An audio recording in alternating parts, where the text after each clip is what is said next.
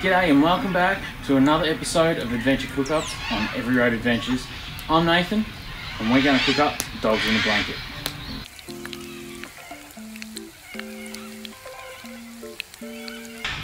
So what are dogs in blankets? Well, no doubt, if you haven't seen already, my recipe on cooking a camp oven lamb roast. Well, this is what to do with the leftovers.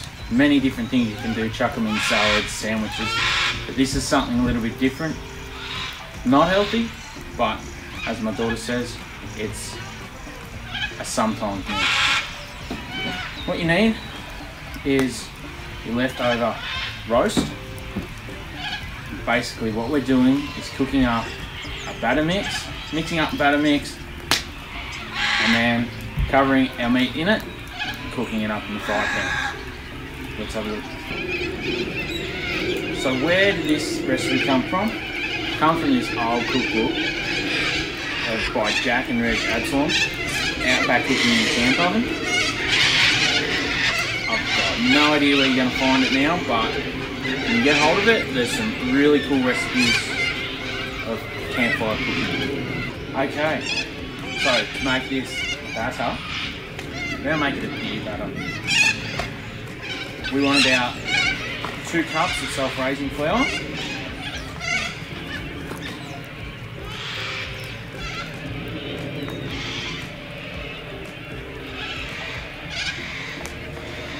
That'll do.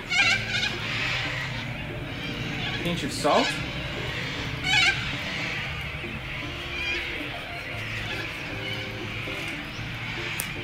Make a little well in the middle. 1 egg.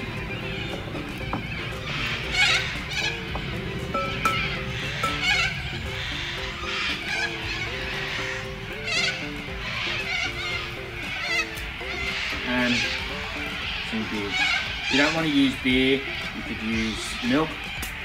We're going to use a beer, and if you don't use it all, you can always finish it.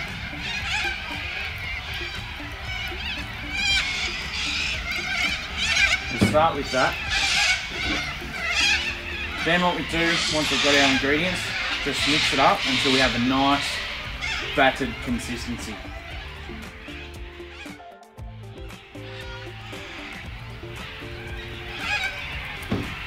Get the feeling I'm not going to have too much beer left.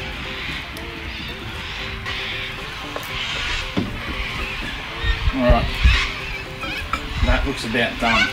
Before we batter up our meat, let me know what you'd like to see cooked up. Or have you got a really cool recipe that you use when you're out camping and can be cooked over the campfire or on the trails?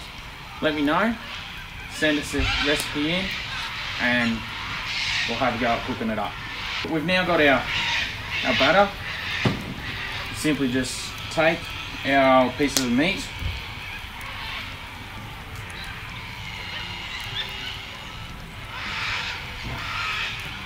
and dip it in.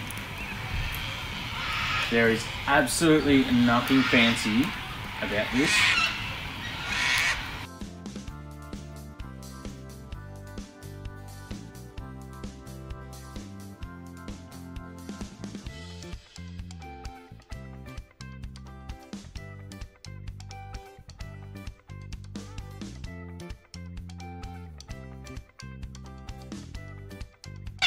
So once we've battered up our meat, we're just going to take our frying pan, chuck some oil in there, and we're just going to shallow fry them over the coals of the campfire.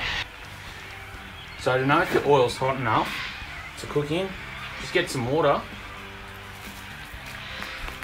Do you hear that sizzle? That means that your oil is definitely hot enough.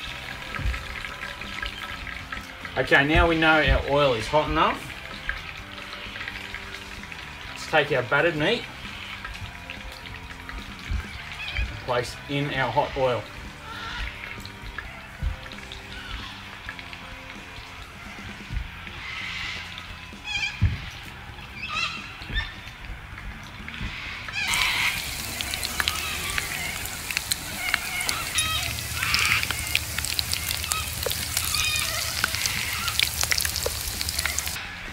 So then all we need to do is just cook them until the batter is all nice and golden brown. Like so. Once that's cooked, just take them off, place them on a bit of paper towel and allow them to drain.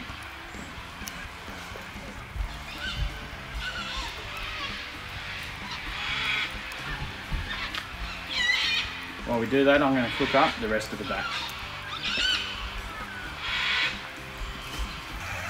And here we have it, a dog's in blanket. I like to finish it off. It's a nice little snack. Chuck a bit of tomato sauce on there and go for it.